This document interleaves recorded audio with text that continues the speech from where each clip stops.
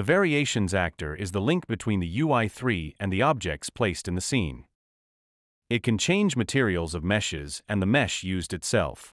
Optionally, it can provide information and the cost of an object.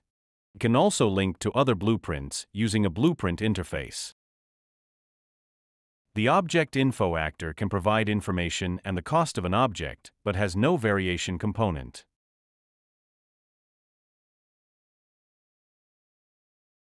The Variation actor lives in the UI Blueprints folder. It needs to be placed into the same level as the static mesh actors that it is meant to change. Select the mesh and press M on the keyboard. This will make the static meshes level the active level.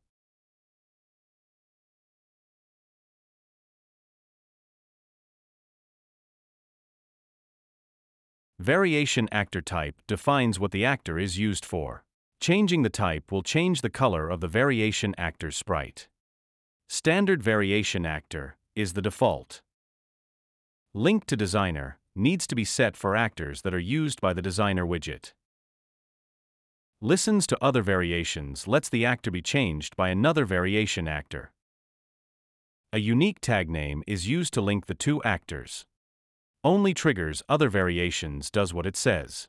The tag name will link the actors. Only triggers external actors can trigger any external blueprint in the scene. The tag name is used to identify which blueprint should be activated. The ceiling fan is an example for this. The blueprint interface, UI3 interaction, is the link between the UI and the external blueprint. List name is displayed in the widget and in reports. Default variation ID is set as scene default and can be used to browse through the choices. Static mesh actors in the scene can be connected with the eyedropper. Multiple meshes can be added and changed at the same time. Set the usage flags as required. Design schemes are explained in the Features with Preview Quick Guide.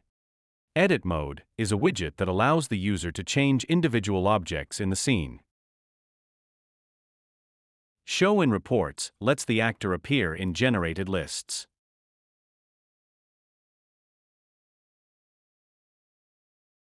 The Variation Details array defines the look of the choice buttons.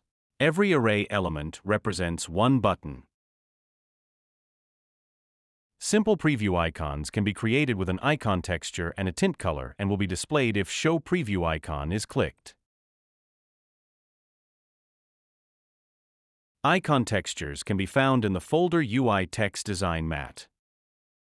Clicking Update Details from Previous will try to create the details array from data that has been entered in a previous version of the variation actor. It won't work if new data has already been entered.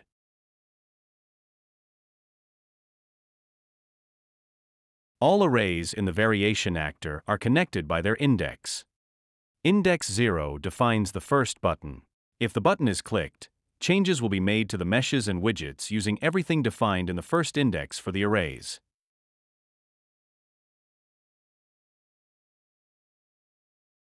Many static meshes have multiple materials.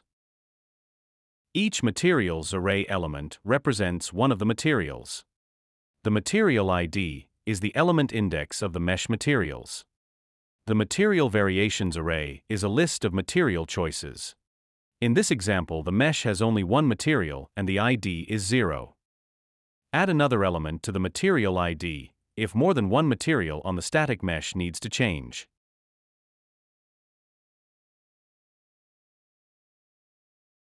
Enable mesh variations is optional, and meshes will only change if the box is ticked. Variation meshes are set in the meshes array. Meshes and materials are linked with their index. A mesh needs to be entered multiple times to change the material and the mesh.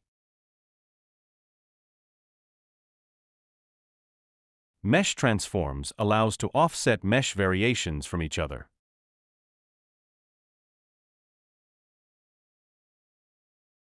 Ticking the box for Show Info expands the widget to display some basic information of the choice selected. Object name appears on top of the info section. Object text can be a short description of the product. Object image and brand icon are textures usually copied from the manufacturer's web page and then imported into Unreal's content browser. The price set here will be overridden if a price is set in the variation details array.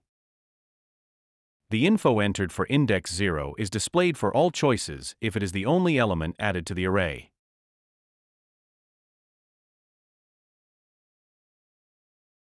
Ticking Show Detail Prices and Price Units will add the calculation formula to the widget.